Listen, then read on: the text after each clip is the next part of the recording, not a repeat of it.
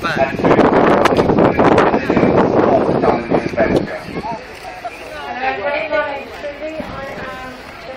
Steve, they promised like you do. Sorry. This monster. We're here today with 15 cards. You can choose the card of your choice. Go out to special design and your donation goes to children, charity. So please come and do the cake number 2. We're doing lights at around 5 o'clock. Thank you very much. I'll now hand back over to Pete for our charity event. Thank you, Steve. Now, there's a charity that has been going on throughout the island. I'm not sure it's been going on nationally as well. And it's been going on globally, America, what's his name? Justin Timberlake. People may have heard of him. He's done it. Microsoft as well. Yeah, Bill Gates, yeah, and a few others have been doing this, and it's all to raise awareness of motor neuron disease. It's called the Ice Bucket Challenge, and basically what we do is we're going to tip a bucket of ice cold water over a willing volunteer, and she will then nominate somebody else, but we won't do that in front of everybody. Well, you know, we can, because I think she's already decided. Well, we had a pact, right? Because although she's sort of her own songwriter, she is my wife. Yes. I did have over this pact that you could not nominate a family member, because I thought this could be a bit... Okay, so who is she nominated? So she is nominated. The next person, should we wait until she's been done first and then tell you? Well, I got one bag of ice. No, he's not here today. Oh, right, okay. Then we'll put it on Facebook later. Yeah, because he doesn't know. All right, great.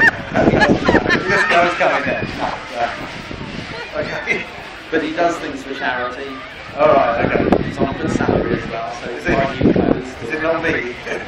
No, who nominated Joe then? Me? No, you can't nominate somebody embarrassing, so I've already done it. So this is a global thing, and Joe was Walkden Stormtroopers every day.